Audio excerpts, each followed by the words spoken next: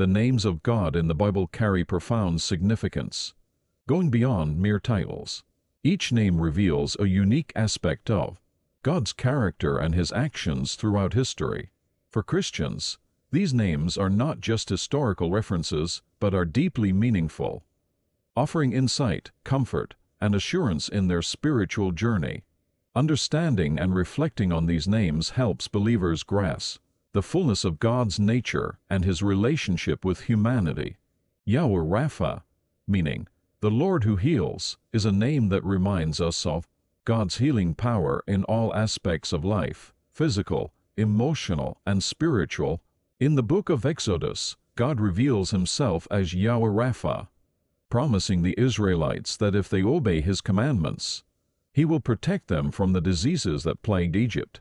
For Christians today, this name reassures us that God is our healer, the one who mends our brokenness and restores us to wholeness. Whether we are suffering from physical ailments, emotional scars, or spiritual wounds, Jehovah Rapha is the God who brings healing and renewal. Yahweh Jireh, meaning the Lord will provide, is a name that speaks to God's provision and faithfulness. This name originates from the story of Abraham, who, in obedience to God, was willing to sacrifice his son Isaac. At the last moment, God provided a ram as a substitute for the sacrifice. Abraham named that place Yahweh Jireh to commemorate God's provision. For Christians, Yahweh Jireh is a powerful reminder that God knows our needs and provides for us, often in ways we could never anticipate. This name encourages believers to trust in God's timing and His ability to provide, even when circumstances seem impossible. Yahweh Nissi, meaning the Lord is my banner, is a name that symbolizes victory and protection. This name was proclaimed by Moses after the Israelites' victory over the Amalekites. As long as Moses held up his hands, the Israelites prevailed in battle, and afterward he built an altar and named it Yahweh Nissi. For Christians, this name signifies that God is our banner, under which we fight our spiritual battles. It reminds us that victory comes not by our strength, but by the Lord's power. In times of struggle, Yahweh Nissi assures us that God is with us, leading us to victory over the forces that seek to destroy us. Yahweh Shalom, meaning the Lord is peace, reveals God as the source of true peace. This name was revealed to Gideon, who, filled with fear and uncertainty, encountered God and found peace. Afterward, Gideon built an altar and called it Yahweh Shalom. For Christians, Yahweh Shalom is a name that brings comfort in the midst of chaos. It reminds us that true peace of Shalom comes from God alone. In a world filled with anxiety, conflict, and fear, Yahweh Shalom provides a refuge, a place where our hearts can rest in the assurance of God's presence and His peace that surpasses all understanding. El Shaddai, meaning God Almighty, emphasizes God's all-sufficient power.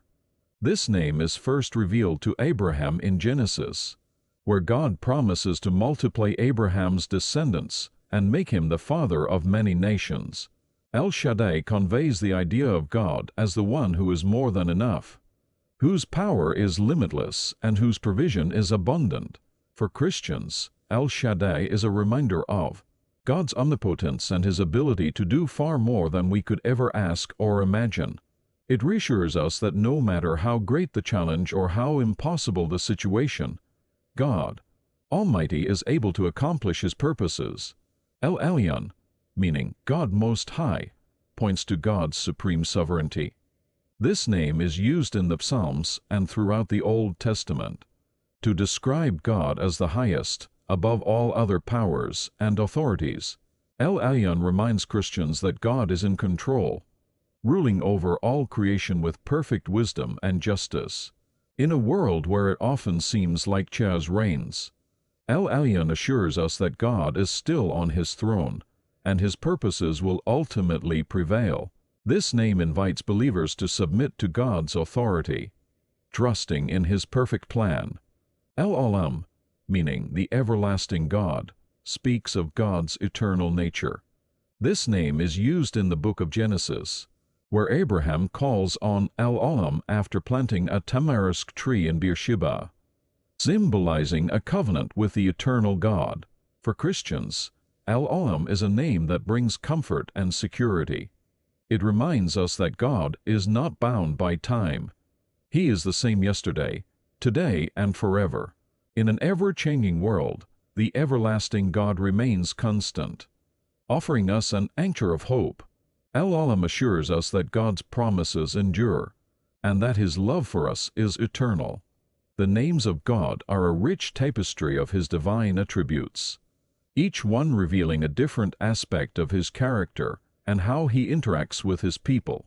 For Christians, these names are not just historical relics, but living truths that shape our understanding of who God is and how He relates to us.